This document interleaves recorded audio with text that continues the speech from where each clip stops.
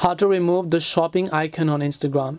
Hey everyone, welcome back to our channel App Guide. In today's video, I'll simply show you how you can remove the annoying shopping icon on Instagram, which is at the bottom right hand side. So you want to make sure to simply watch this video till the end. Now you're browsing through Instagram and you don't really use this shopping because you don't like Instagram shop, and let's say that you want to remove it, but you have to understand that this is a feature integrated by Instagram themselves, and unless you're a developer on Instagram, you will not be able to go ahead and remove this feature.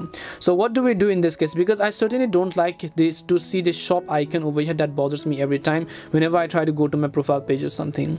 So though it cannot be removed, I have an alternative solution for you, and that is that just come back to your Play Store if you are on Android, and then download this application called Instagram Lite, which is also the official Instagram application in just a light version. So instead, on Instagram Lite, what happens is that when you open the Instagram Lite app and then you log into your account, you can see that we do not have the shopping icon, but we have the Reels icon instead of the shop icon. So the shopping icon has basically been removed with Reels. On the main Instagram app, which is right over here, let me just come back and show you, we have the shopping icon, right? But on our Instagram Lite application, we do not have the shopping icon. Instead, we only have the Reels icon over here. So this is just an alternative solution I have for you. There is no any other way that you can remove it from the main Instagram app, but if you have the Instagram Lite app on your Play Store, go ahead and download it, and you can actually use this app instead of the main one.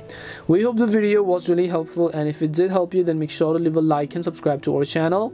If you have got any more questions, then feel free to leave them down. Thank you very much for watching, and see you in the next video.